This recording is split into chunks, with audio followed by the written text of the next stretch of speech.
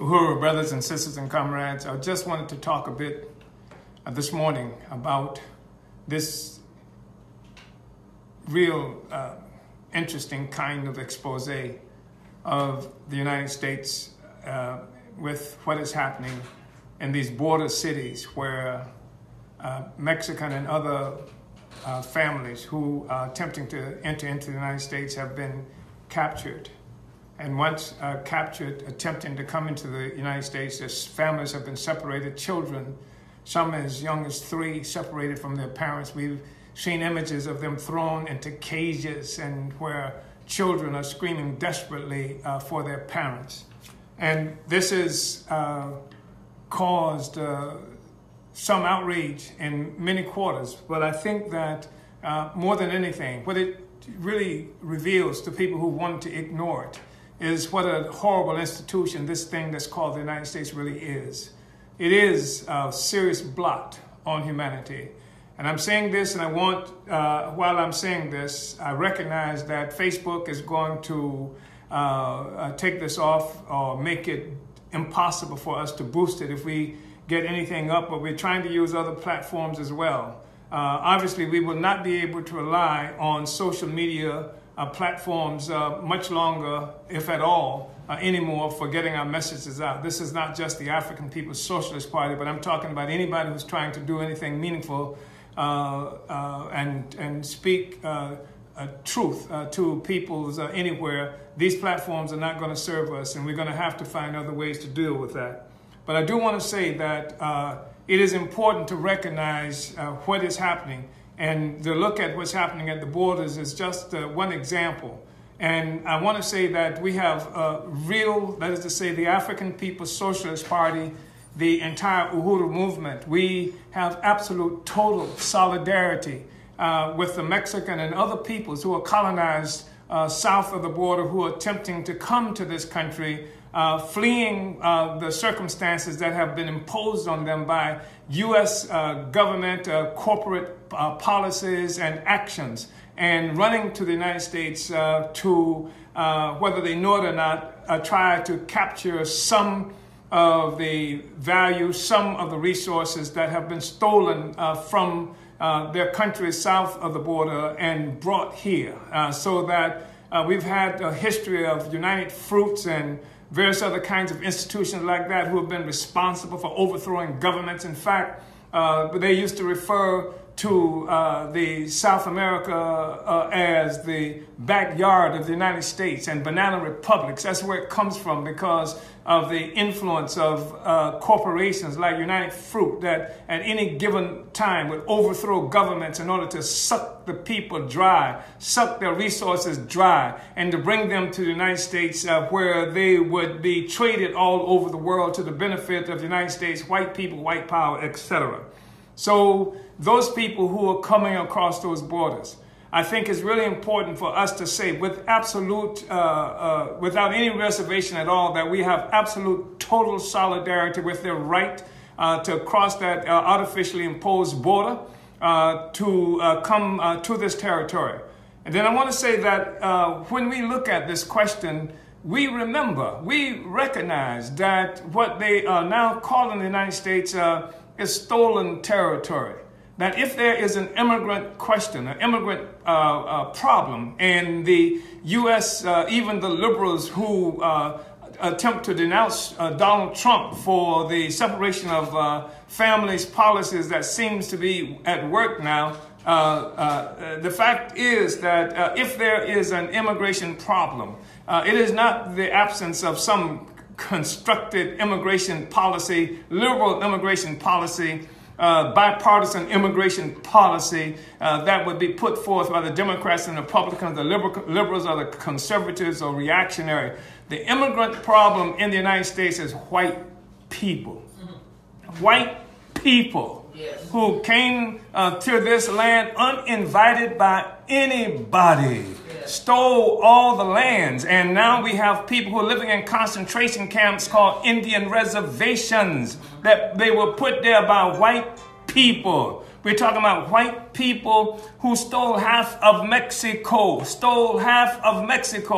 and then erected a border there that would separate the Mexican people from each other and from their resources, from their territories. And they want to talk about now the issue of separation of families. I think that we're not talking about Trump here, and we must really understand that, and that to allow this discussion to be something that's framed as Democrats versus Republicans and Trump versus the nice white people is ridiculous. And the history, I've looked at television and I've seen these pitiful, these mournful liberals or white people who are talking about Democrats mostly, but also others. We've seen things like the Pope of all people, who is only time he is concerned is if they run out of sufficient amount of KY jelly when they are molesting children. I mean, you're talking about the Pope, separation of families, when the Pope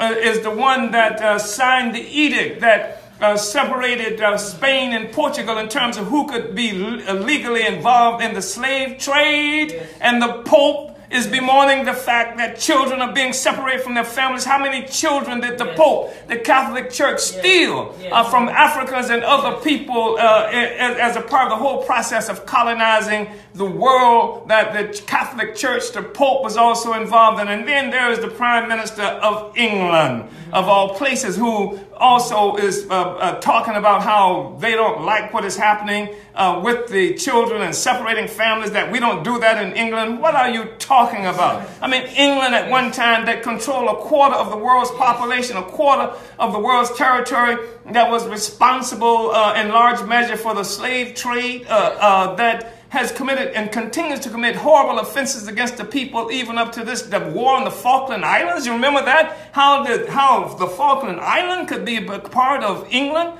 etc. And so you have these liberals who are saying, Trump has really done it now. He's really overstepped his boundaries. He's going to really be in trouble now because this is not the American way, and Americans will not tolerate what Trump is. Are you joking? Who are you talking to? Don't you understand that Africans hear you when you say that? Yes. Don't you understand that Mexicans and other oppressed people hear you when you say that? Yes. Don't you understand that we've seen Democrats, Republicans, and even before there were Democrats and Republicans, white people who committed the worst kinds of offenses against us? They have skinned us alive. They have cut open the bellies of pregnant so-called Indians and African women and played ball, soccer and what have you with the unborn children. Yes. This is America that we are talking about. Don't tell us anything about the American way. Yes. And what is happening, of course, is this discussion is being framed in a fashion that is supposed to be one that is between the Democrats and Republicans, because they don't want you African, they don't want you Mexican, they don't want you oppressed person to step outside of that framework and look for your freedom where you have to find it. And your freedom is not going to be found within the Democrat or Republican parties. It's not going to be found within the existing American social system. It's going to be found as a consequence of attacking that system that has been responsible for separating families historically. How many families were separated as a consequence of the slave trade? How many black people died coming across the Atlantic Ocean in those ships? How many people were thrown? How many young people went to get water from the river and then didn't show back up to their villages because they had been captured by white slavers? Don't talk to us about the separation of children and how somehow it's a Trump problem. It's an American imperialism problem. White power was born through separating families, through separating children from their parents, etc. How many black children were sold away from their parents, sold down south and up south and things like that as a part of the whole process of building American wealth? The whole republic rests upon the graves and the families that were torn asunder as a consequence of slavery, as a consequence of the brigandage of the white world, and including the United States of America. So what we want to say is that you can't fool us, and we're not going to be locked in this process of crying over the children who were kidnapped and thrown into cages in the United States. You've been throwing people into cages forever. There have even been places in Belgium and other places in Europe where African people were brought, enslaved by colonial powers and brought and put behind glass bars in zoo-like situations so that white people can come and watch them. talk to us about this? You're talking about rapists, child molesters, presidents like Thomas Jefferson, and then the others who don't get spoken of, like George Washington, who I'm told died because he caught a cold or some kind of problem as a consequence, leaving the slave quarters where he went to rape an African woman and in the rain. Don't talk to us about this. We understand who America is and what America is, and increasingly peoples around the world and black people are waking up and we're striking out. We want to have our own freedom, our own government, our own Africa. We want to move white people from Africa, etc. We want imperialism gone. You talk to us about separation of families when a group of white people could get together in 1884 and 1885 in Berlin, Germany, far from Africa, and carve up Africa into these untenable entities now. How many families were separated as a consequence of those artificial borders that was created then? And then the liberals tell us this is not the American way, what Trump is doing on the border. You must be joking. You must think that everybody is crazy. No, it doesn't make a difference if you're a Republican or a Democrat, if you're a liberal or conservative. Conservative, if you're a fascist or a Democrat, the fact of the matter is that colonialism is colonialism, and the whole white world has laid prostrate at the feet of imperial white power, and we're not going to take it anymore. That's why we're calling on people to join with us in October. To come to the 7th Congress of the African People's Socialist Party, which is going to be the most important event that happens for Africa and the world, where black people from all over will be coming together to set our own path. So our own freedom, to take back our own Africa and everything that has been stolen from Africa, whether it's on the continent of Africa or whether it's in New Jersey. We want it all back. And that's what we're going to be coming together to deal with. So we have no illusions about the American way. We know that the American way is represented in exactly what Trump is doing. And in fact, Trump is nicer in some ways. We're not ignorant of what Obama has done in this process and how many. And I want to say something about that sellout Negro. And you have to get upset about it if you want to, but Obama was responsible for more people being kicked out of this country than any previous president. Obama is the one who double-crossed you and told white people that they didn't owe reparations for black people. Obama is the one who only had anything positive. He never had anything positive to say about you. He talked about your mama. He talked about your dad. He talked about how we didn't have good parents and that's why we were catching hell in America. He went to Africa and did the same kind of thing. So it's been Democrats, it's been Republicans, it's been a history of American imperialism that has wreaked havoc with our lives, and we will only know a decent future when we strike out and find it for ourselves.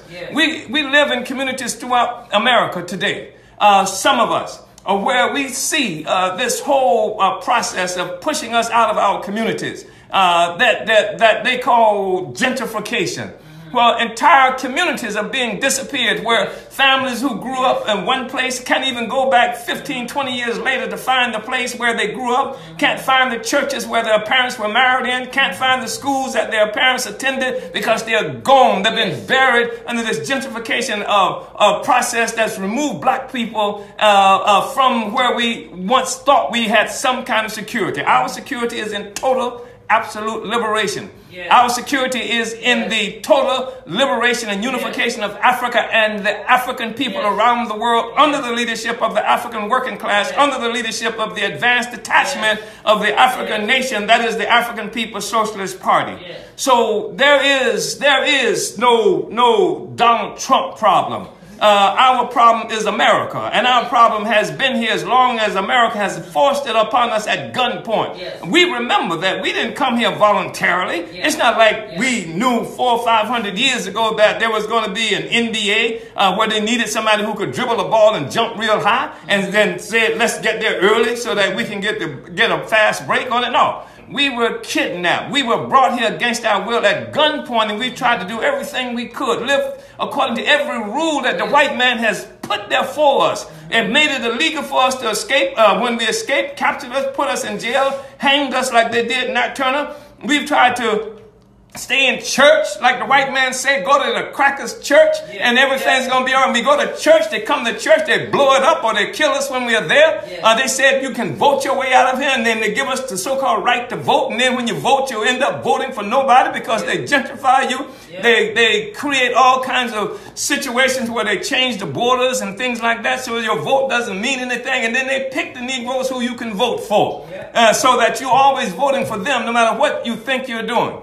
I want to criticize all the Negroes. I want to criticize those Negroes in Africa who allow, the white man is the only person that can come to Africa. They don't need visas. White people don't need visas. There's no immigration problem for white people. They go all over Africa without visas. You can't get an African into this country unless it's a sellout or somebody from the African petty bourgeoisie, got big money, or they know white people with big money. They can't even come into the country. And yet these lick-spitters call themselves presidents and prime ministers and big shots in Africa and lord it over our people in Africa. They never complain about it. They never criticize that. You got Negro politicians, people who are in office holders. You don't hear a single one of them talking about the treatment of black people and the fact that black people can't come here from Africa. You don't hear a single one of them protesting the gentrification that's happening in our community and what have you, or calling on black people to strike out on our own, to build for ourselves so that we're not dependent on white power. So the reality is that we're not looking at a Trump problem, we're looking at an American problem, and we're looking at a problem of us having not come together organized to build our own capacity to take care of ourselves. Come to the 7th Congress of the African People's Socialist Party. It's going to be in St. Louis, and that's going to be October 6th through the 12th. And we look forward to seeing you there. That's the way forward. And we will work at ending this immigration problem by turning Africans into a free people who are no longer immigrants, and fixing it so that white people can go back where they came from. I think the real response to the immigrant question is white man, go home. White man, go home. All over the world, white man, go home. Thank you.